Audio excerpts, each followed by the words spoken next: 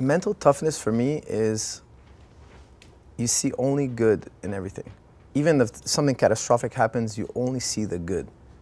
Because there is good in all bad events. There is some good.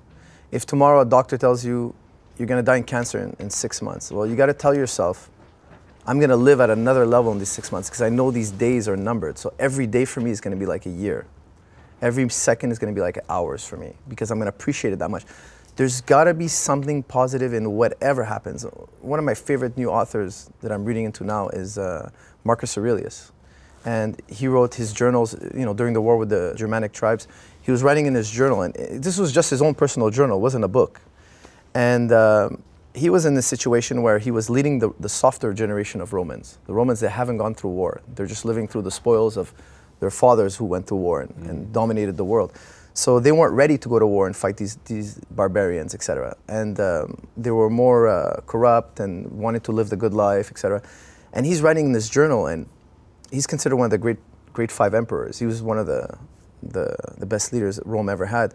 And he was basically saying that. He was saying you have to find the good in every single bad situation. And this is a guy who was on the brink of being destroyed by the Germans. He eventually defeated the Germanic tribes, but it was almost lights out for Rome at that time. And he reading this journal of his, and his thoughts, and he's like, your thoughts are what you soak your mind in, the dye you soak your mind in, and how you see the world.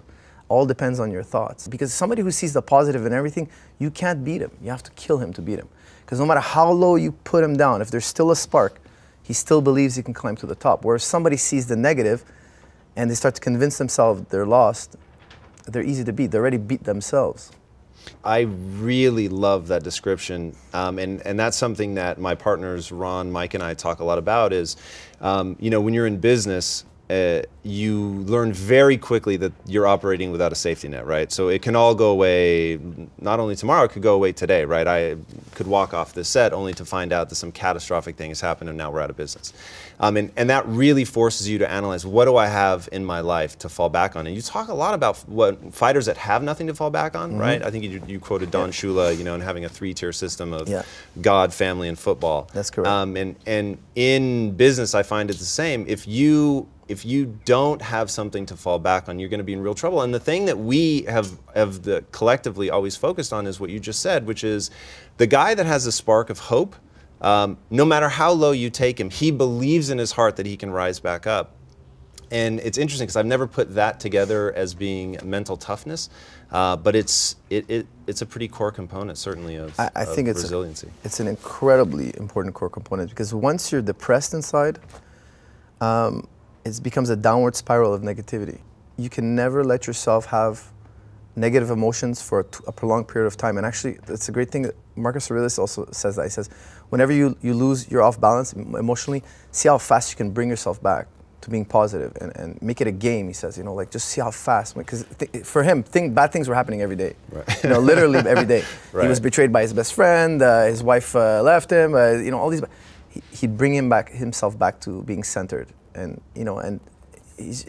this is key, because a person like that will be successful down the line, in the long run. That's the worst person to face. If that's your enemy, no matter what you throw at him, he'll never go away. He'll never quit.